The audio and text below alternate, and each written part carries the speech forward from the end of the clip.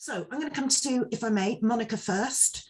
Monica, would you just kind of give us a brief intro into how you've come to be doing what you're doing and who you are? Yeah, who you are and what you do.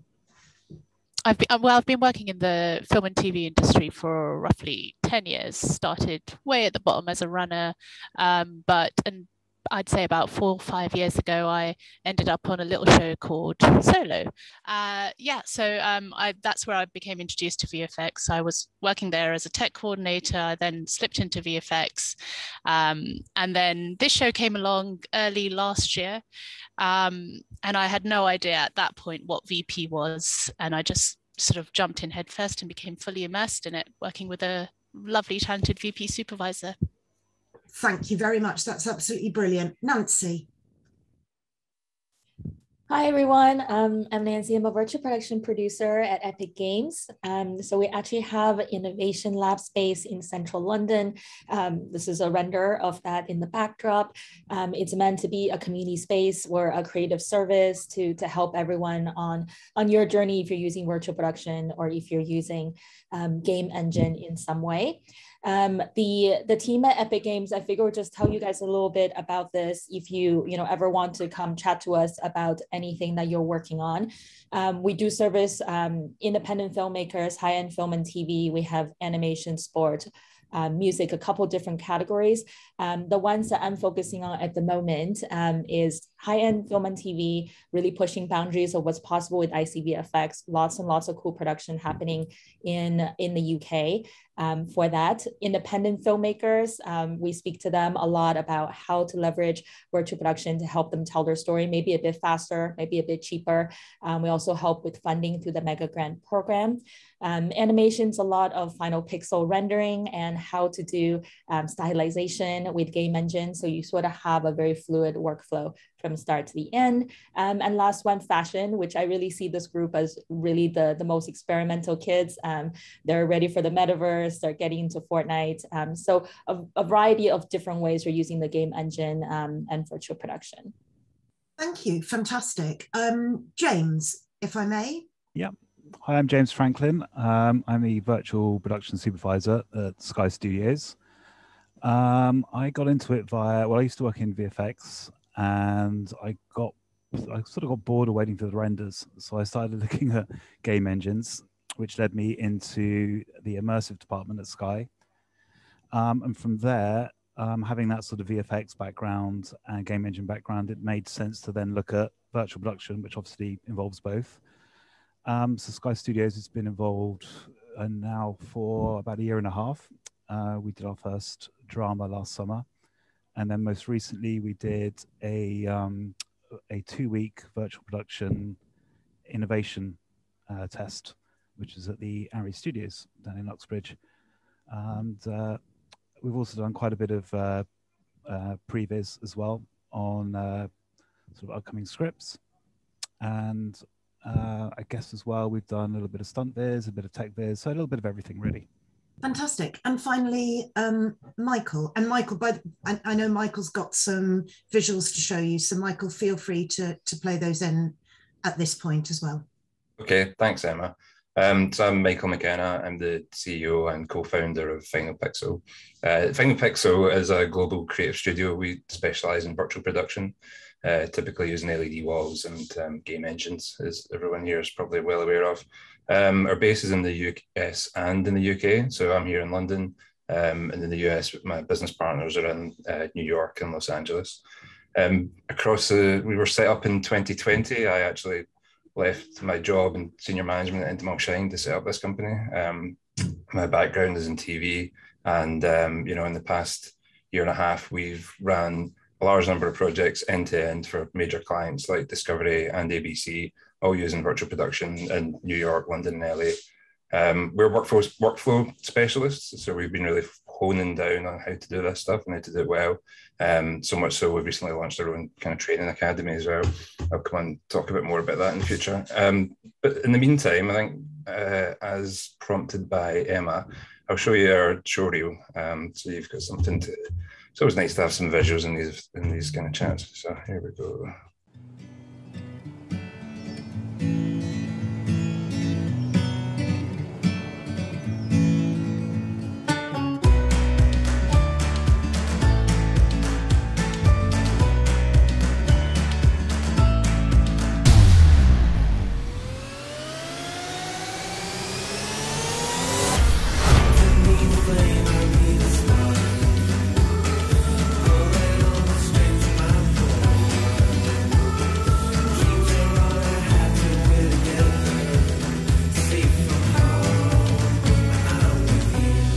They don't play by the rules. I know, right?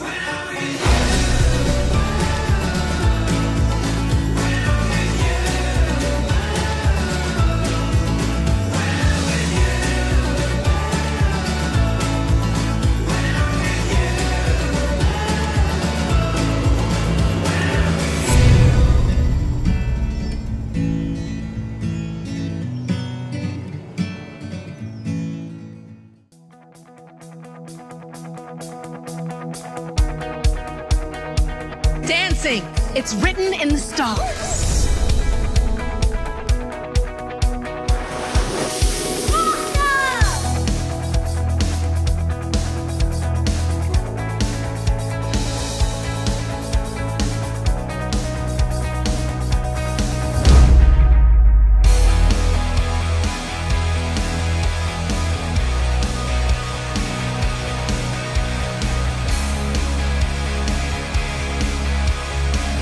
Family to me are the people that show you unconditional love and support.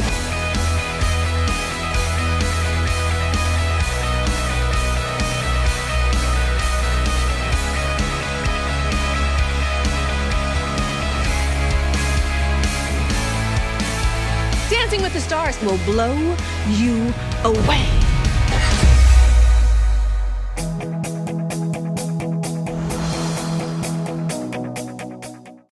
Thank you. I have loads more, but I should probably... No, that's absolutely brilliant. Okay, Nice. so now that we've sort of got a sense of who everyone is and what they do and where they've come from, it's time, I think, to talk about what this session is really about, which is what are the new jobs that have appeared. So my background is as a producer and exec producer in high-end television.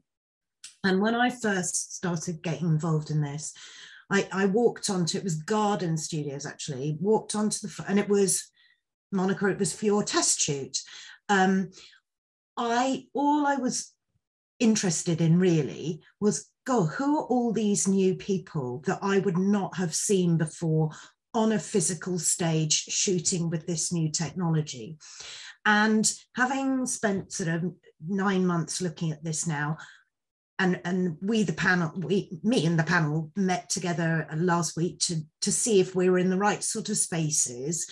And so we're going to start off by talking about 4 categories of people that you would never have had normally on a regular physical shoot. And they are loosely virtual production supervisor and family. And by that, I mean, maybe a virtual production producer, maybe a virtual production coordinator. Then we've got virtual art department. Then we've got the people working with the LED walls, because they were never in the studio before. And then we've got what I call the software operators.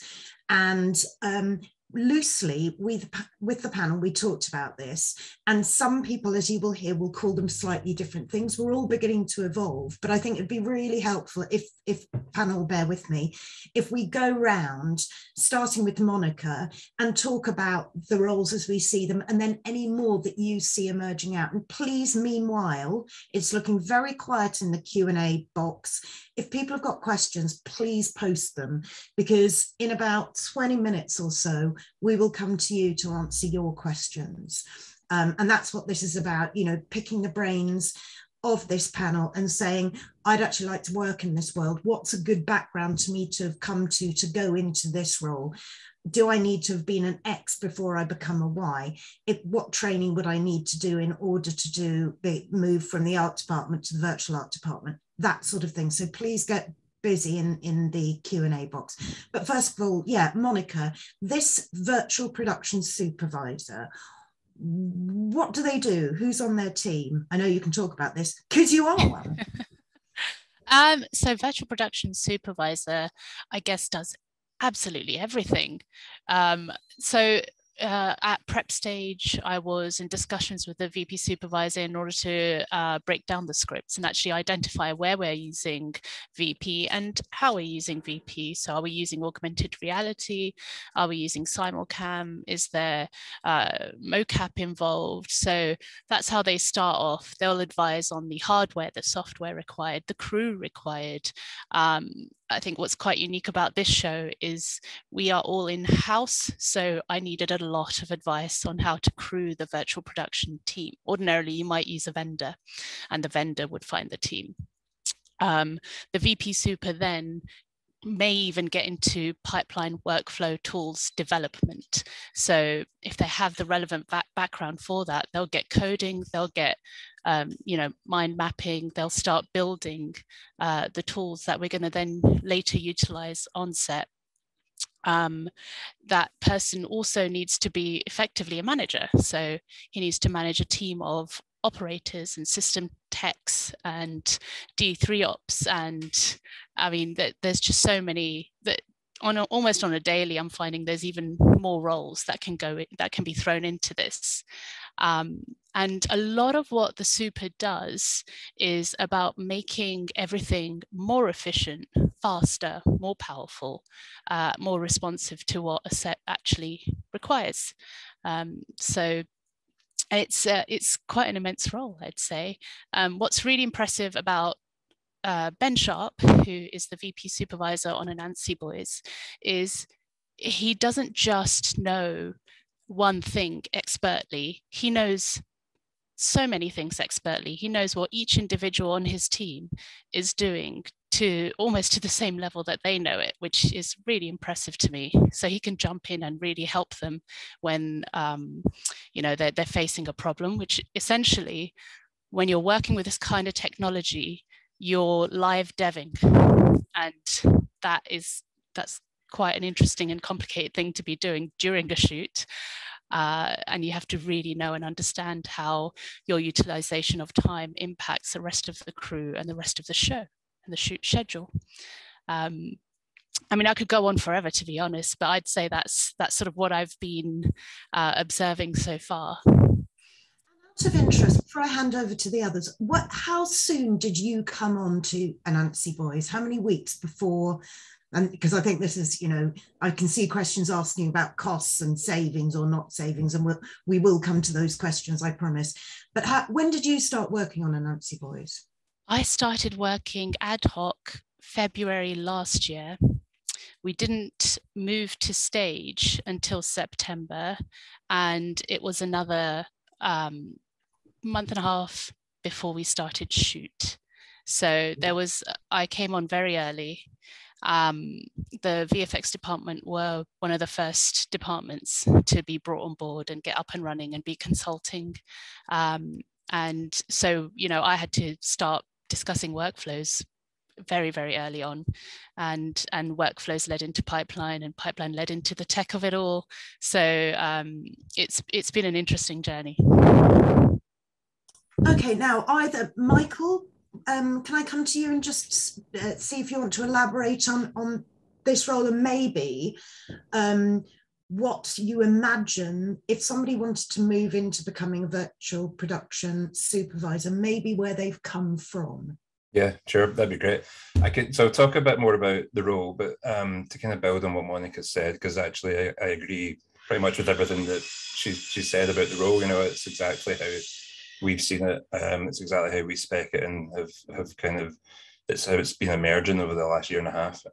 What we'd add to it, though, is also the kind of qualities of people that you need for these roles. Like, there's a long list of tasks, but there's also a kind of specific type of person, I think, that fits really well in that kind of position. And it is a leader. It's someone that can lead a team on set and is there to not only manage, but be the kind of focal point and be a key point of communication.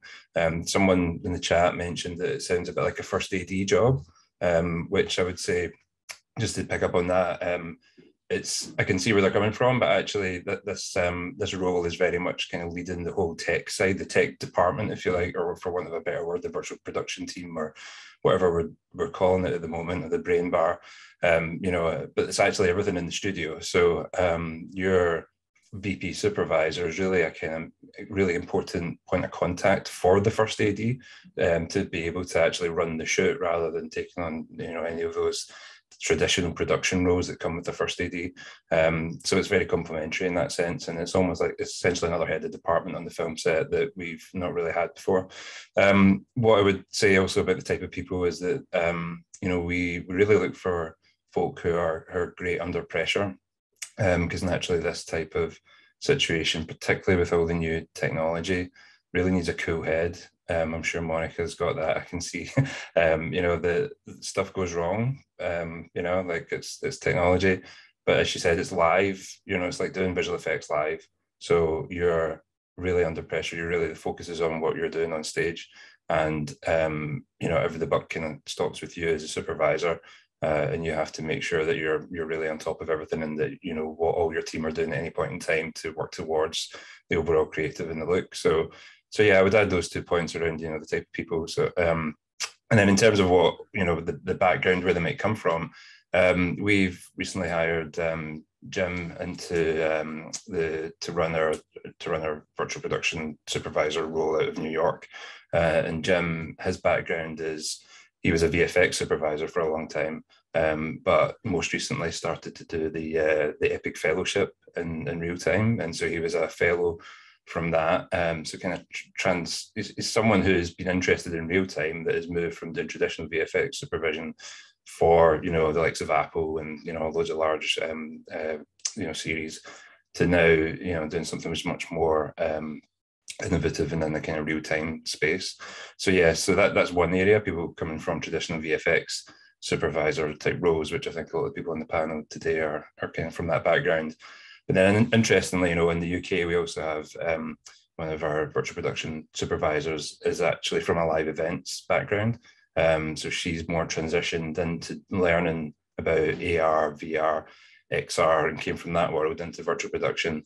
And so, used to travel the world with, Led Zeppelin and Roger Plant and, all these people doing studio tours. And so again, has that great quality of a really cool head and ability to lead a team on stage. So yeah, that's just a bit of a flavour, I think, from what we've seen anyway in the last year. Yeah.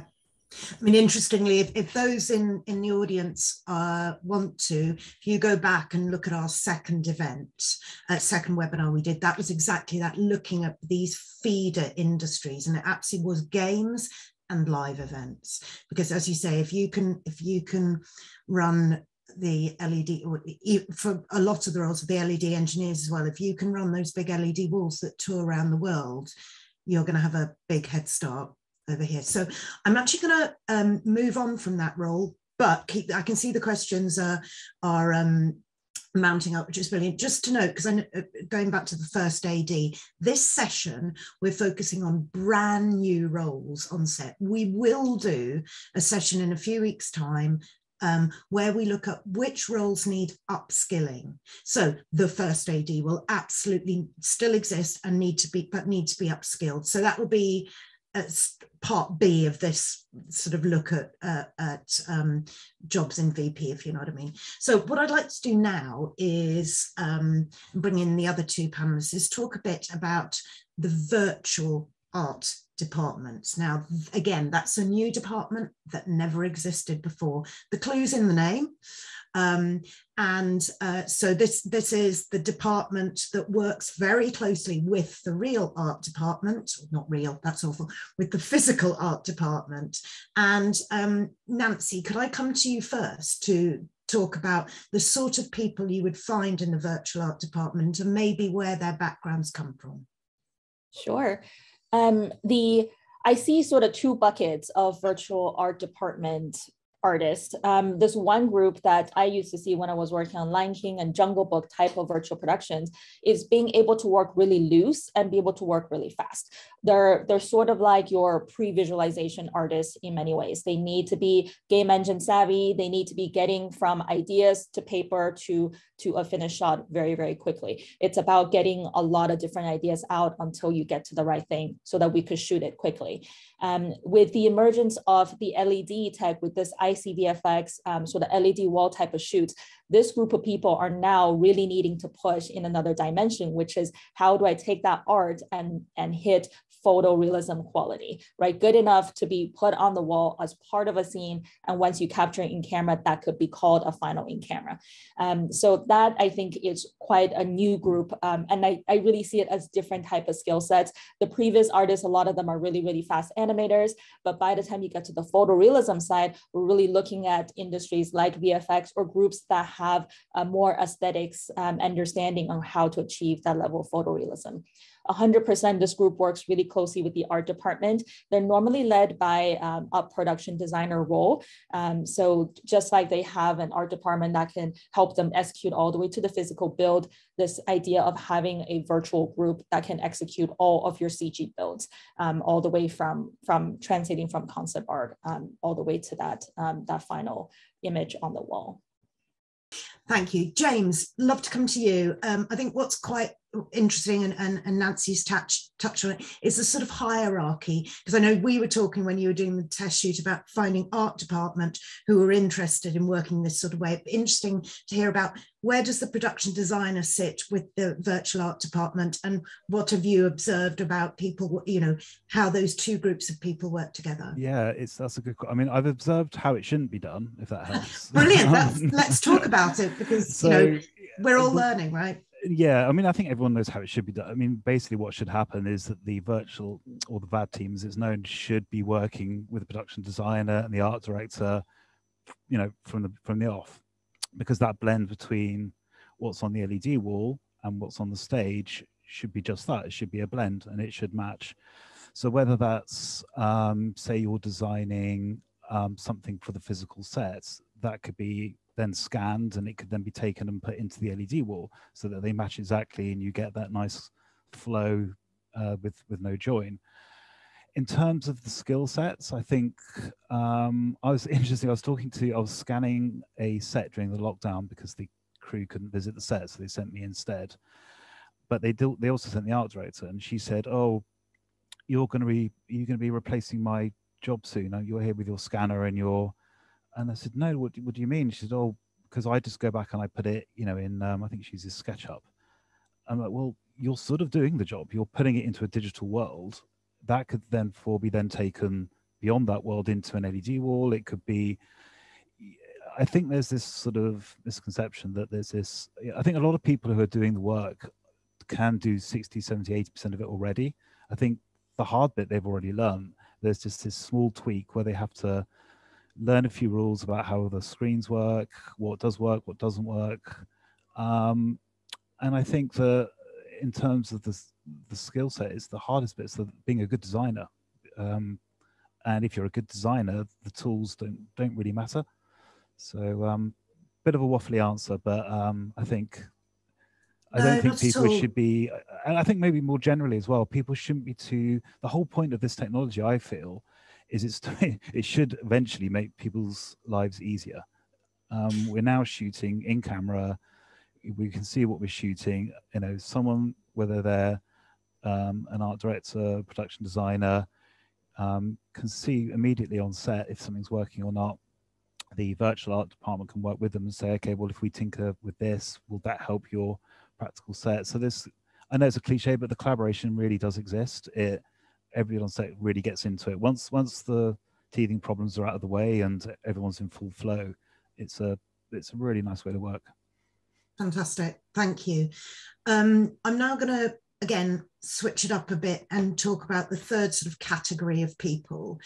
And I know, again, do throw in different names of what you would call, but the world, and we alluded to it, of LED engineering, LED techs. I've heard system engineers who run the LED areas do talk about the fact that it's not just the LED wall, there's the tech, there's the software, the chips that go in it. And who do I pick on first? Michael, talk about that role, the LED engineers, operators, etc. Yeah, I think there's multiple roles in what you've just outlined. You know, there's definitely an LED tech, you know, which is actually quite a traditional role in some sense. You know, there's been, again, going back to live events, a lot of the LED techs that we've worked with came from that world and are very kind of established and know their stuff and have been doing it for a long time. And to sort of move into that kind of job, you typically have an AV video type background. And that's what I'd say in general, is that this engineer area is one that needs to be really quite strong and knowledgeable on video and, you know, AV systems. And that's a really kind of something that's been around for a long time. This isn't really new stuff. A lot of the kind of core AV knowledge that goes into running some of these systems, understanding frame rates, understanding how things network together, understanding what everything is doing, how it's communicating with each other, all comes from that world of AV. It's kind of a very engineering based thing, as you say.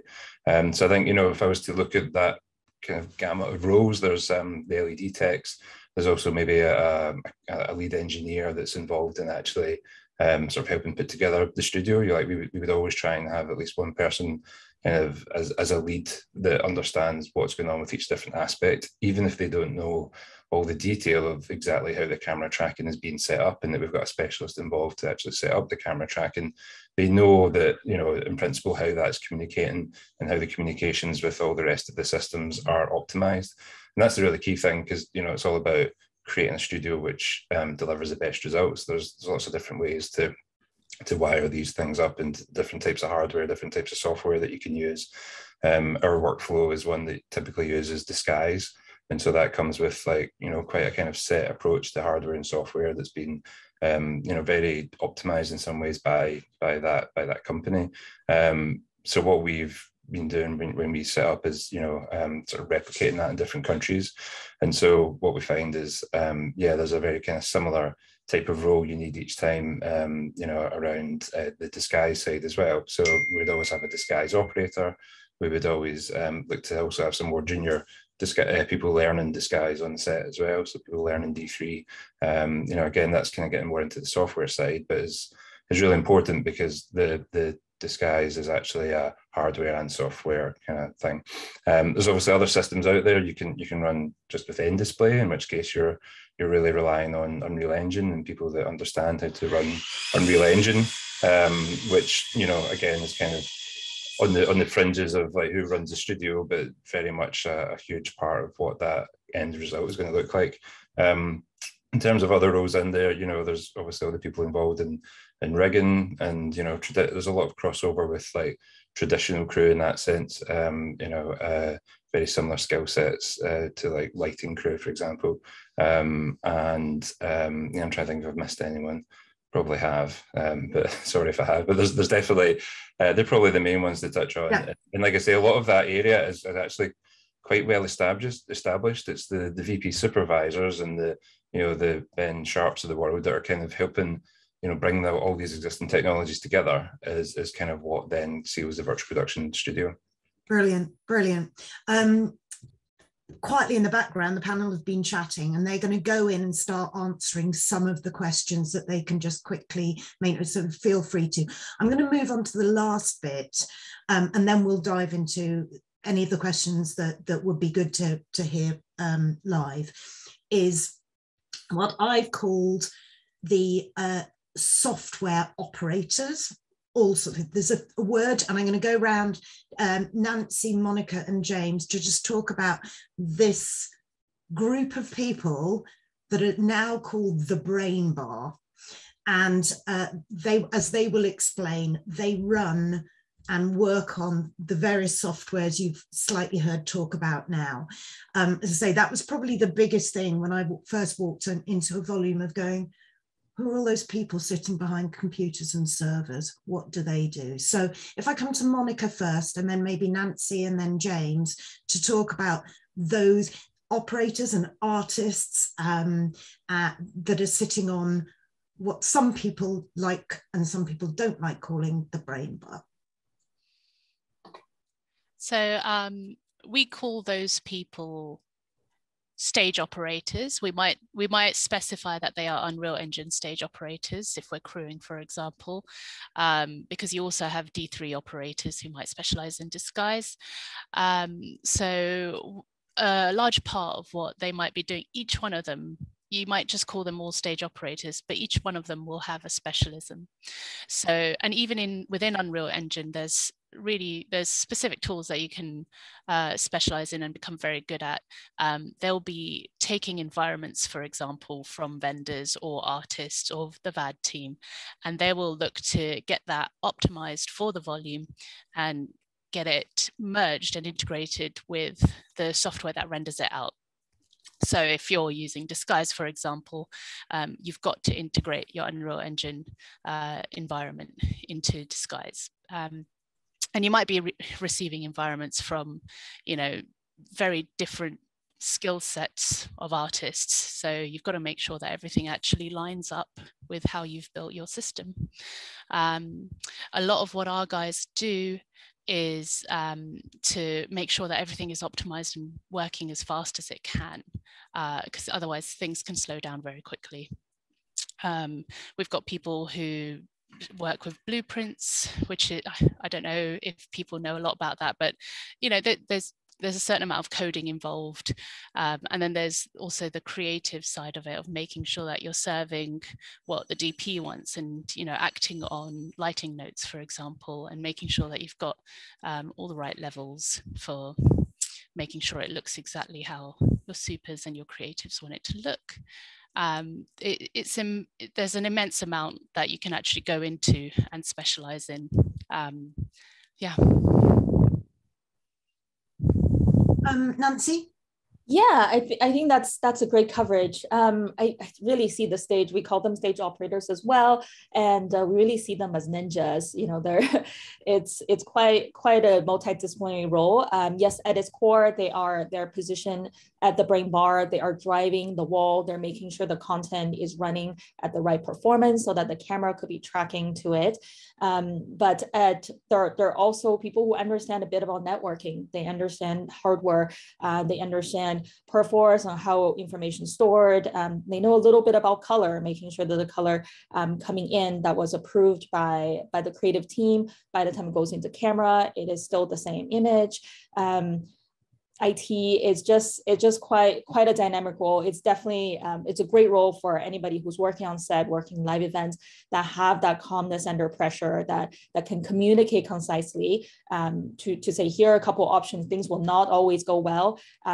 Virtual production is still a bit of a nascent technology. It's not going to work for all these new scenarios you're using it for, and that's okay. And being on set is expensive. Losing time is really, really stressful. So a lot of that is balancing all those needs, and at the end of the day, still get the best thing up there, so all the other departments can continue their work. Thank you, James. Yeah, that's a pretty good summary, I think. On our, we call them stage supervisors as well, and we have normally we'd have 2 Unreal Ops, one managing the content, or one that knows the content. So when changes are made, they know where everything lives within the project. So they're not just sort of, wildly thrashing around trying to make lighting changes. And the other person's sort of more responsible for getting it then onto the screens. And then we have our typically 2 tracking operators, because you find yourself recalibrating the tracking quite often. I think the difficulty we found with finding the right sort of Unreal Ops is you can have an Unreal operator who can be excellent, but I think, as Michael pointed out, the pressure is quite when you've got a large crew standing around waiting for you to do something, and what you're doing is often seen by everybody. That's quite a stressful thing to do. So finding people that work well in a live environment is difficult. So that's something that we struggle with. Yeah, and you just have to really know, your stuff. It seems a lot easier when you're just doing it, in a studio, in a darkened room. But when you're doing it in front of all these people, you've got to be pretty good at it. So not an easy role, but it's a great role if you can do it, because obviously, you're playing around with the world essentially. Brilliant. Thank you. So we're going to dive into questions from the audience. I'm just going to take a moment first, because there's a lot of people asking about training. And I just let you know what's in the pipeline, no pun intended, for ScreenSkills, so that we can skip over those. We have currently some training about to go up for VisFX artists to learn Unreal. So keep an eye on the website for that. That's with another department at ScreenSkills called High End TV. If anyone is clever enough, Kevin, you might be able to post that up. And we will be quite soon announcing Unreal training for art department people. So that I hope will go up in the next month or so. We will also be looking for training providers to start delivering specific training in areas like mocap for camera operators, LED wall technologies for those people who want to get into that sort of thing. What else are we doing? A bit of set etiquette training for VFX people who now want to work on virtual production. So come out of the nice darkened room and onto the set and have lots of people standing around, as James said, tapping their fingers and looking at their watch. So there will be that sort of training, which I hope we will have running in about May time. So as far as training goes, keep an eye on the ScreenSkills website. But I'm going to ask a few questions. I think there's a lovely one for James here saying, it's from Amber, saying, what skills have you learned by transitioning from VFX to working in VP? Yeah, so as I mentioned before, I transitioned because I was bored of waiting for render times. So I was doing stuff, and I'm not a gamer, but I was seeing adverts for games on TV, and some of the graphics were way better than the stuff I was waiting for 12 hours to render. So I thought, oh, hang on, this is surely the future. So that then piqued my interest in game engines, and I figured, well, this is where it's probably going to go. So the skill set really was, I mean, a lot of it you already know about shaders and materials. That's all common to both VFX and game engines. And then transitioning to VP in general, well, I mean, VP is sort of built around digital assets. So if you have a good handle on that, then that's a good starting point. I think, and when I say VP, I don't mean just the LED volume. I'm talking about the whole process from reading a script and analyzing how, as Monica mentioned earlier, you have to sort of devise a plan. Is it even going to work in an LED volume? Do you need an LED? Are you just going to do the previs? Because sometimes that's enough, and you might just want to shoot it for real. But so that sort of, analyzing scripts, and then all the way through to maybe creating stuff for LED walls, and then being on the shoot itself and devising tools so you can change your environments on the fly. And there's no point doing wildly complicated environments that look great if you can't change them quickly. I've slightly forgotten the question. Sorry. I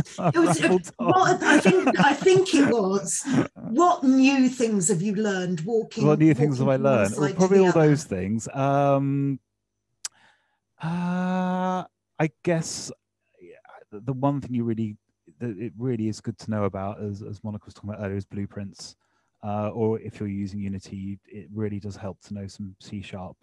I used to use Unity before I used Unreal, and I found that it just opens up a whole new world. You can start creating your own tools. You can talk to people who do it better than you in a language they understand, so you know what you're asking of them. You don't have to be the world's best at it. You don't have to be the world's best at any of this if you want to be sort of across all of it, but it's only if you're really specializing in one particular role. But I think whatever you're doing, it's good to have a knowledge of what everybody else's role is, because it's so new, because everything's shifting in terms of who is responsible for what. I think it's useful to have an overview, definitely. Perfect. Thank you. I've quite a specific question. Maybe this is one for Nancy. Somebody says, I'm coming from a lighting artist role in VFX. What's the equivalent role on set in VP? And is Unreal Engine what I should be familiarizing myself with? Nancy, I'm sure you're going, seeing as you're Epic, you're going to say yes to the Unreal bit. biased person to answer. I think lighting is, especially lighting artists in VFX, is extremely transferable skill to virtual production. When the content team, so the virtual art department team, lighting is super, super important. Look dev is a very important part of that world building. So 100% that translate. Would you need to know how to handle render and a lot of like scene optimizations, how to do lighting beautifully without it being so expensive in game engine versus when you're in VFX where it could render for thousands and thousands of hours overnight. Yes, I think that is a bit of upskill that is worth looking into. But otherwise, I think that's great.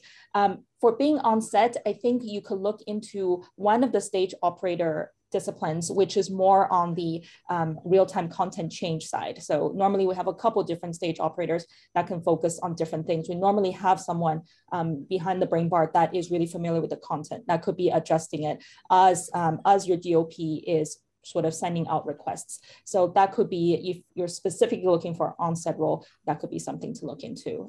But definitely, I think most of the production we come across are looking for those type of generalists. Yeah, brilliant. Monica, question for you.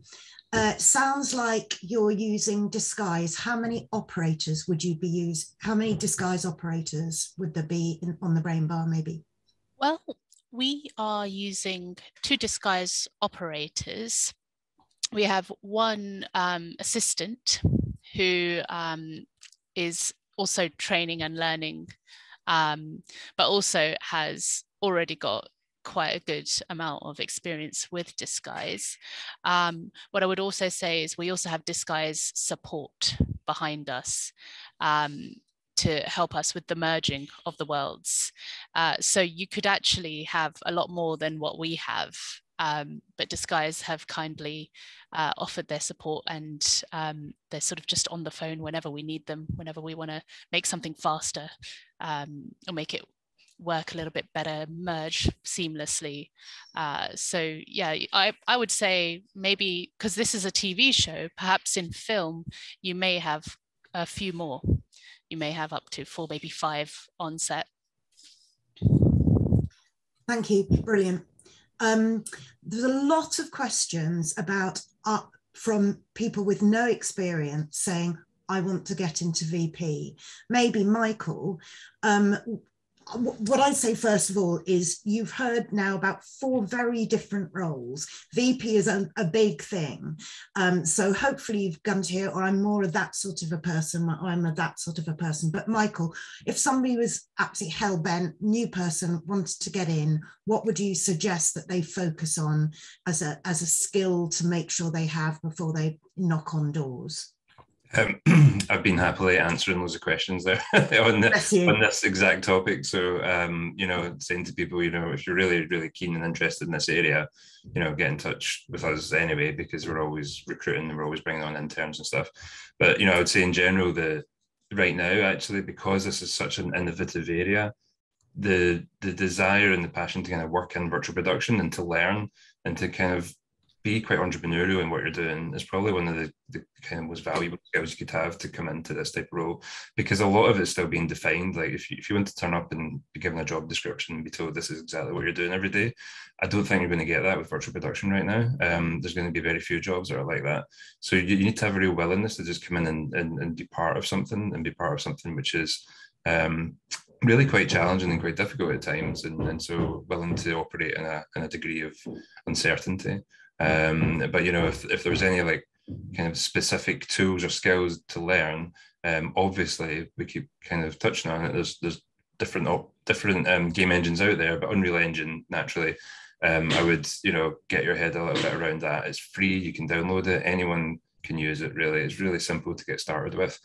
By downloading Unreal Engine and getting into it a little bit, you'll have some concept of what it means to be operating in a 3D game engine and what that really allows you to do. So kind of scratching the surface of Unreal is really crucial for everything. Alongside that, I would say, just a good understanding of film and TV. This is still film and TV production. So even our technical artists, the best ones are ones that can also get a grasp of how cameras work, what, not to a detailed level, but, what does a focal length mean? What is distances if you're shooting on a very tight lens? Where's the camera going to be positioned in the studio? These types of things are really important because, there's an interaction between a virtual camera in Unreal and a real world camera on the stage. So, we're in filmmaking. So, definitely just having a good grounding in film and TV is going to help you in any of these situations, I would say. I'm really glad you mentioned that, Michael, because we had 2 amazing tech graduates join who know everything about Unreal and networking and everything like that, but didn't know anything about sort of, if I mentioned like an f-stop, they would just look at me like, well, what on earth are you? And why should they? They're relatively young, they've come straight out of a tech grad scheme. but just knowing the basics, like you said, was what we actually ended up doing was we went out for the day in London with just a regular Olympus film camera, which only has, you know, aperture, f-stop, and film speed, and going, okay, you've got no metering controls on this, but you will figure out how to, you know. And after a day of just doing that, they were, oh, okay, I get the interplay between the three variables. And that knowledge on stage is really great to have, because when DOPs sort of talking about these things, you know what they're asking for. Yeah.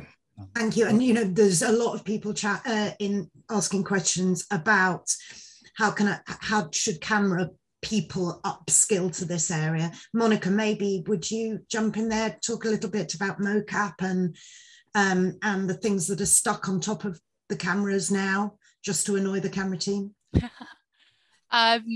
Thankfully, we have an amazing camera team, so they haven't been too annoyed.